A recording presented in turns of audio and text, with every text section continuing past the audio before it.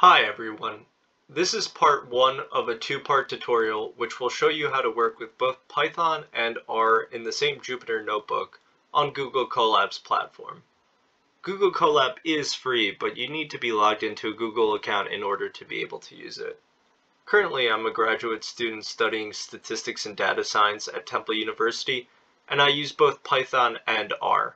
From my experience, I've found that Python is the better language for exploratory data analysis and data cleaning, while R offers a more robust library of statistical modeling tools. In this first video, I will walk through exploratory data analysis with Python, and in the next video, I will show you how to model with R. Let's get started. The dataset that we will work with is from Duke University, and the data is on Duke Forest. The data is publicly available, and I put a link to the site at the bottom of the notebook. Duke Forest is comprised of approximately 7,000 acres of land in Durham, Orange, and Alamance counties in North Carolina. Faculty and students from Duke tracked 88 distinct trees from 1998 to 2011, by measuring the diameter of each tree's base. Tree growth can be used as a proxy for the overall health of a forest. The goal of our modeling session is to analyze tree growth over time and infer which variables best explain tree growth. Before we get to modeling, we'll go through exploratory data analysis in this video with Python. So the first thing that we want to do is load in our libraries. We have pandas and numpy that we'll use for our data analysis and to store our data. Then we have a few graphing libraries. We'll mostly work with Seaborn and Plotly to plot out our data. Finally, we have an extension to work with R, but I'll touch on that more in the next video. So to run this, we just hit Shift, Enter, and we have all of our libraries imported. The next thing I want to do is import the Excel file. That's how I have the data stored. So to do that, we can just drag and drop into the file here, and it'll pop up right here, and we have it loaded. Great. Okay, now let's get this data into a pandas data frame. So I'll put a comment here. Whenever you put a hashtag, that comments out whatever you type out, so this won't be run.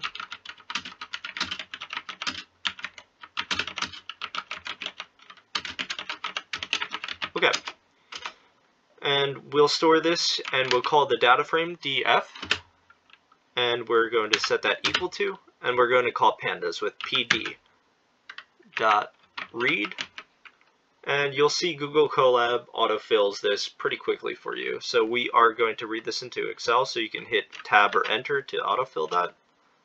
Parentheses, apostrophe, then we need to type in the name of the data, trees.xlsx. Okay, and then we can just call df. We don't have to print just because the Jupyter environment, it'll run and it'll illustrate it for us, so we can hit Shift Enter. Great. So it looks like all of our data is loaded. We have the tree ID. This is the specific tree.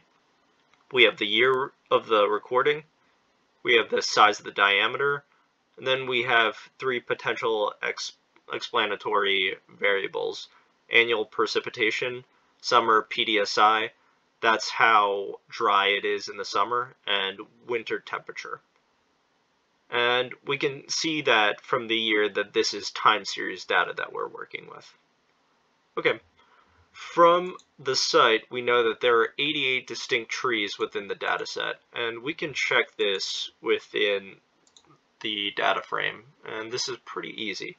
So we'll call the data frame df, and we're going to call the specific column ID. So this is the tree ID. So brackets, apostrophe, ID,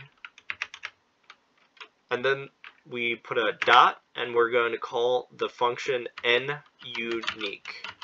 And what this function does is it finds all the unique values within the column, and it returns it to us. So we should get 88 for this. Okay. parentheses, then Shift Enter to run. Great. So it looks like we were able to confirm that. All right, moving on. Let's take a look at the data collected by year. So we can see that the year here is 98, 2002, 2004. We're going to take a look at all the recordings per year. So that's pretty easy to do again within pandas. So we'll call the df again. So data frame, brackets, apostrophe YR for year, dot value counts, and this will count all the number of trees that were measured per year. And then we're going to sort this. So we're going to call the dot sort index. And the reason why we're sorting it the index and not the actual values is when we call this, we get a series, and the year will be the index and the values will be the total value count. So we want to sort this by year, and we'll see when I run this. So Shift Enter. Great. So looks like it goes from 1998 to 2011, and it looks like it's collected almost every 2 years. There are some discrepancies here in the data. So we'll notice that it goes from 1998 and it jumps from 2002, 2004, 2006. So it looks like there might be some data missing from 2000. Either it wasn't recorded that year or it was excluded from this data set that we have. Okay? And then we'll also notice that there's a bit of discrepancy in the remaining years. So it was collected every 2 years, then it was collected annually from 2006 to 2008, and then we can see 2009 is missing here. So there's again discrepancy in this time series. Finally, we'll see that in 2007 there might be there most likely is missing data. So in 2006 there were 64 recorded trees, and that fell down to 15. And then in 2008 there were 77 recorded trees. So for whatever reason, there were a bunch of trees that just weren't recorded in 2007. Okay. So what we can do next is we can calculate the actual growth rate of the diameter in centimeters. So we have the actual absolute value, and we might want to also not just take a look at the absolute value, but look at the growth rate of that value. And it's pretty easy to calculate the percentage change in pandas. So what we'll do is we'll start with calling the data frame again, df dot sort values parentheses by is equal to brackets, and then we want to sort by year, and we want to sort by ID. And the reason that we want to do this is we don't want to calculate the percentage change for this tree and somehow have that mixed up with this one. So sorting it by this way can help us do that. So let's do that. And if we call it again, we'll see it's sorted. So we can see the 290s and then the years are sorted here. Okay. All right, so in this same cell block, let's do df brackets, and we're going to create a new column for our centimeter growth. So let's do apostrophe cm growth, and then we're going to tell pandas how to create this new column. So what we'll do is equals to df group by, and we want to group by the ID and the year. So we'll do that here, parentheses, ID, then we'll do CM dot percentage change. And this is the function that'll actually calculate it. So Pandas makes it very easy to calculate this. They even have a built-in function. Okay, then we'll just call the data frame at the end to check out that it works well. So Shift Enter to run this. Okay, so it does look like it worked well. So when we calculate the percentage change, we'll have some loss of data because you need the previous year's data you need previous data in order to calculate the percentage change. So all the data from 1998 we won't have percentage changes for those because we don't have data before then. So everything here will have a bit of data loss here. Otherwise, it looks like we calculated this correctly. So let's take a look, and we can just double check, have a sanity check and just double check it here. So we can manually calculate it just to make sure that it was calculated correctly. So 4.4 divided by 4 minus 1, and that's 10%, and that's 10% here. Great. So it looks like it calculated it correctly, and it created the column for us. All right. Okay. Now that we have that, let's start graphing out some of the exploratory data analysis. And graphs are super useful when we're doing this, and there's a few different ways that we could do this. So the first thing I want to do is I'll just make a correlation heat map now that we have all the data that we want to work with. And for this heat map, I will use Seaborn. And I am also going to just make some parameters, and this is more of a stylistic thing. If you don't want to do this, you don't have to. I like to make it a bit bigger.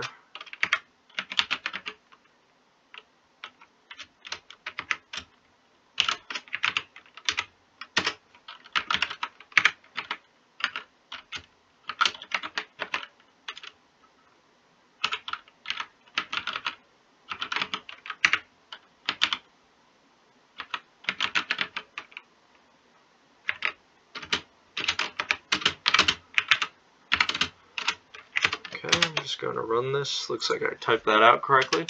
Okay, let's actually get to plotting this out. So the way that we'll do this is we're going to create a correlation matrix.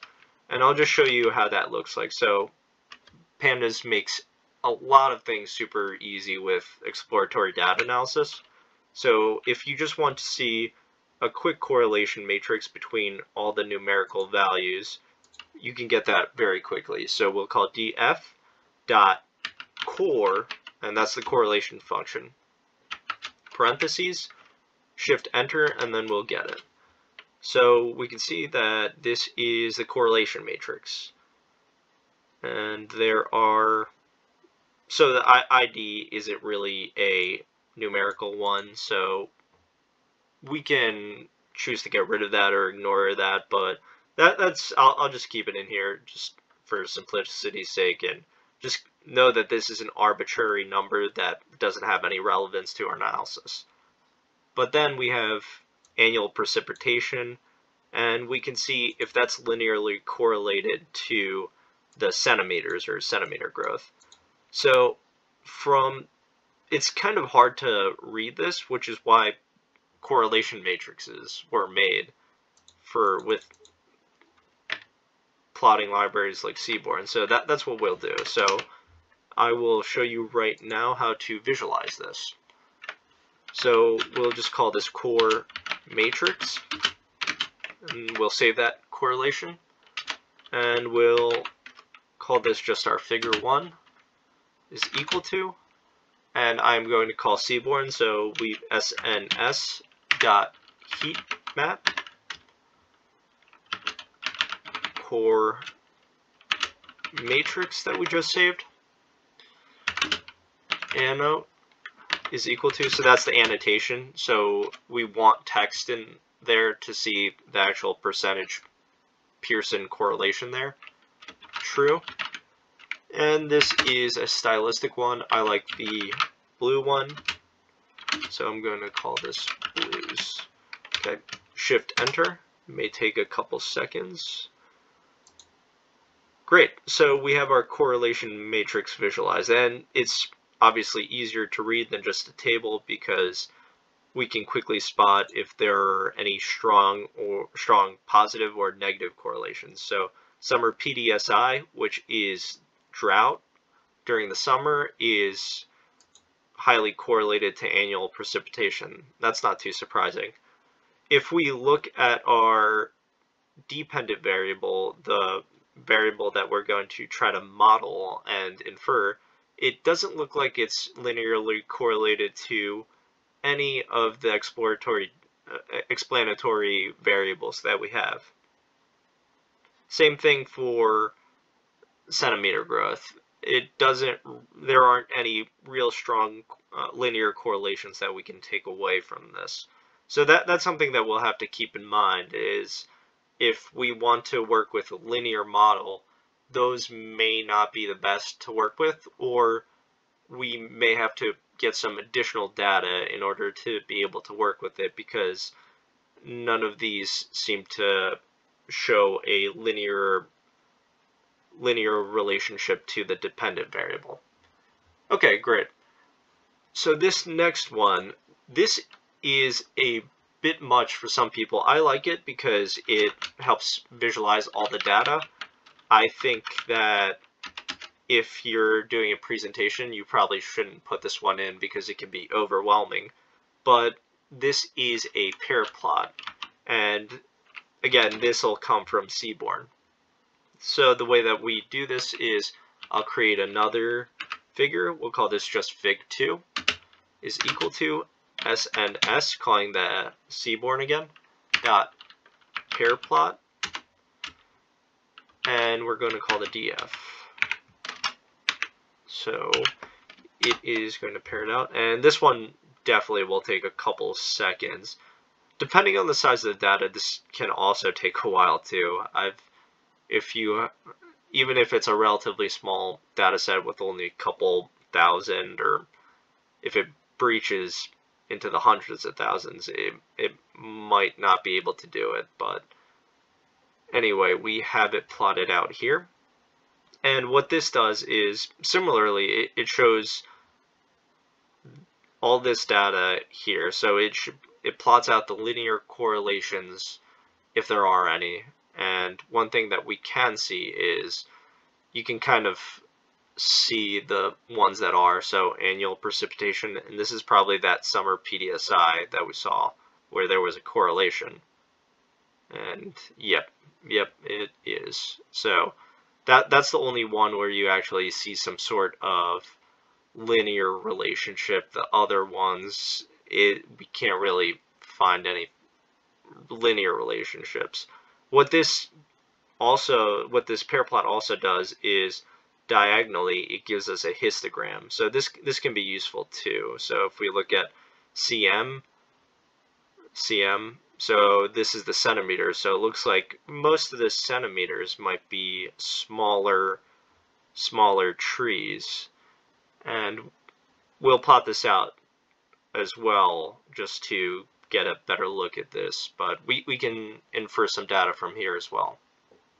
Okay, so let's actually plot this one out in a histogram just to get a better look at it. So we'll use matplotlib for this one, and we'll call plt for matplotlib dot hist, and that calls the histogram. Then we need to put the x is equal to, and in this case it'll be the centimeters, so we'll call df bracket cm. Okay. Then I'll just put a line with, this is another stylistic thing that I like, just to see the differences in the bars. It makes it stick out a bit more. Big fan of purple, so I am going to put purple. And then the number of bins is going to be 15, and that's just how the data will be collected. plt.xlim. And this is another stylistic one, just because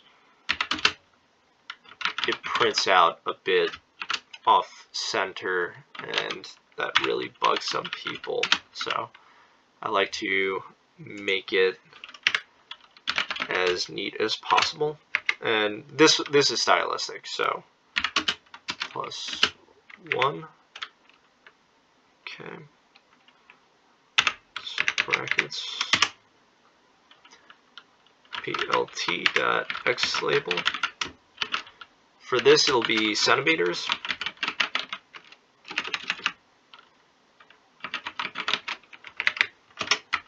Then we have the Y label, and that is the number of observations.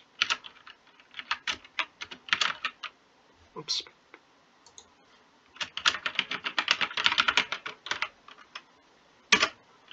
Okay. Then plt x ticks. And this will be the ticks on the bottom. I always kind of like to format this just because I like to see it bit differently. Actually, before I do this, let's just give everybody an idea. And yep, yeah, I made a mistake here. Okay. Actually, the way it's bucketed is fine. Then let's just finally give it a title. So plt.title trees by diameter.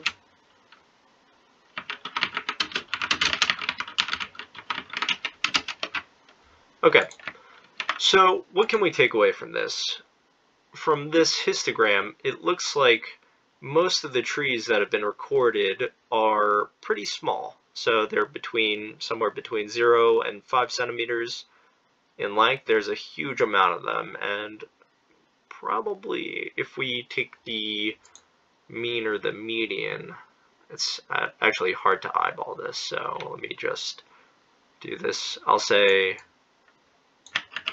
it's 7 something, so df dot median 8.7. So most of the trees skew smaller, so that probably tells us that this forest was maybe recently planted and it's not too old. And we have a few larger trees that were maybe there before, and there were a bunch of trees that may have been planted recently in the past few decades. So what this really tells us is that the trees within the forest probably skew a bit young. And yep, and when you have the median, the mean, there's a skew to it, and these large values skew the mean, where the median may give you a better idea of the population of the trees by diameter. Okay. All right, so we have that plotted out. Let's go a bit further. And so given these varying tree sizes, I probably want to bucket these into different sizes. So we'll bucket this into 4 sizes. Seedlings are the smallest, and they are 2.54 centimeters or smaller. Saplings are the second smallest, or the second youngest, and in terms of their size and diameters in centimeters, they vary from greater than 2.54 to 12.45. Then we have pole timbers, which are the second biggest, and they vary from greater than 12.45 centimeters in diameter up to 22.6. And finally, saw timbers are trees that are bigger than 22.6 diameters in centimeters. Okay, So let's do that. We are going to add another column to our data frame that will label the size of the tree. So this tree here, it should be a sapling. Okay. So what I'm going to do is I'm going to make a comment here, categorize the trees by size. Okay, and the way that I'll do this is I'll put in the conditions first, then I'll put the name of the values, and then using NumPy and pandas, we'll add this column in. So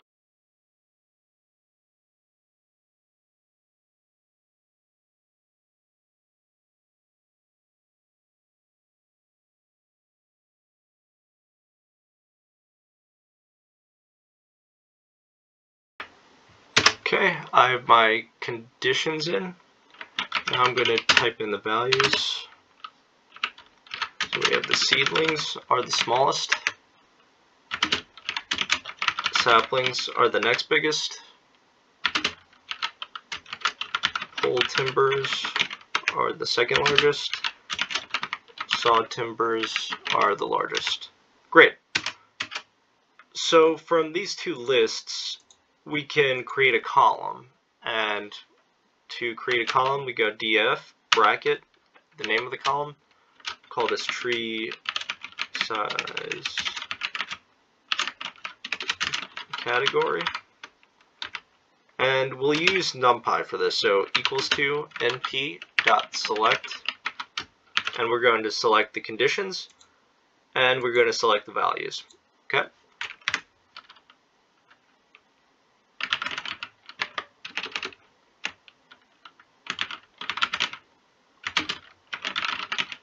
Then finally, we'll call the data frame to see that it went through. Okay, great. So it looks like this went well, and it went through. So saplings, saw timbers, yep. And if you look at the corresponding diameter size in centimeters, it seems to line up with the conditions that we put in, so great. Okay, so one of the last things that we'll do for the exploratory data analysis is we will see how if we should group these and look at all of these trees grouped together by their tree size categories. So most likely we would think that saplings are less mature and they'll probably grow a lot quicker relative to saw timbers, where saw timbers are most likely a lot older than saplings, so they probably won't grow at the same pace. And when we start to model in the next video, we'll use something called a mixed effect model that takes this into account and takes the clustering into account. So we'll check to see in Python if we can visually see the clustering.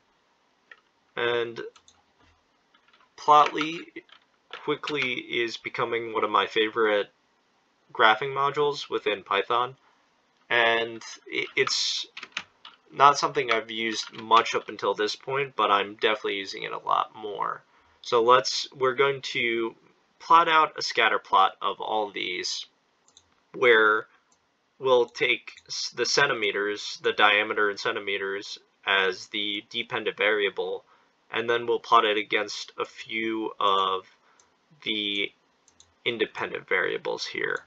Same thing for centimeter growth, where that will be the dependent variable, and we'll see if there's any clustering with centimeter growth. Okay, so let's get started. And the way that we call Plotly is with px.scatter.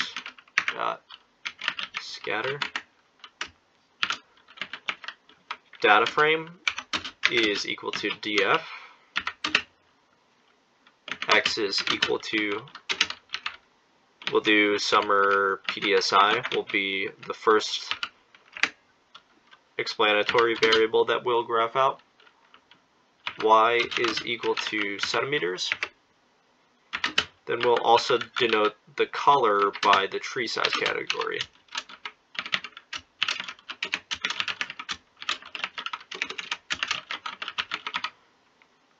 Okay, and then finally we are going to put the trend line as an OLS.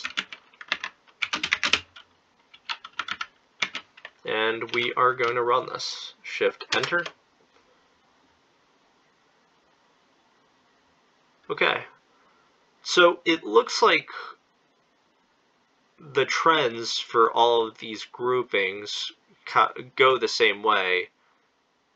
However, the groupings seem to, we might need to work with a mixed effects model because the groupings seem to be significant. So if, for example, the seedlings, all of them are way down here, and we don't see any green dots up here with the saw timbers, and there might be a little bit of an overlap with some of the, or almost some overlap with some of the saplings, but it looks like the groupings and the mixed effects model is one we'll have to implement for this data. Okay, let's take a look at how this looks with the centimeter growth now.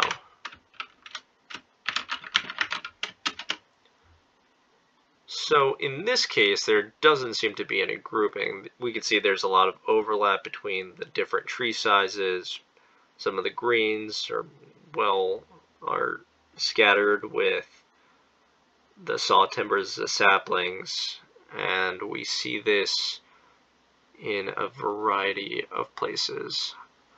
So when we take the percentage change, we do transform the data. So some of that may be lost, and some of that, and when we are trying to express the growth rate, it is different from the actual absolute size.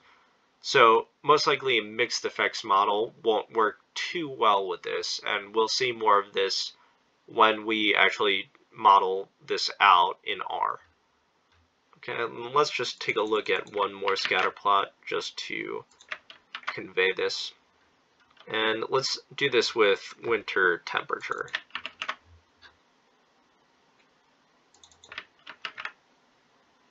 And one thing also to note is like before, there aren't really too many significant linear correlations with these. So that will be an issue with any linear model. So it's a bit tough to hover over some of these and actually get them, but you can clearly see that the R squared for example, for the saw timbers, it's super low. It's it's almost negligible, but we'll keep on going through these. Shift Enter. Okay, similar situation, so the trends seem roughly similar. Yeah, it's tough to take away anything from these. And what we can take away, though, is there definitely is clustering with these. And let's do this. CM growth. And again, for the data with the percentage change, there definitely is not clustering. It's all over the place. So we would expect a mixed effects model not to work too well with this transformed data. Okay, great. Well, in the next video, I will go over how to model this in R. We'll try to inference the actual absolute centimeter, the diameter size in centimeters, and we'll try to also explain the growth rate. I hope that you found this useful. I do have previous videos on how to initially start with pandas if you're unsure about that, but I hope that this was useful. If you have any questions, comments, feel free to comment below, connect with me. Otherwise, happy coding.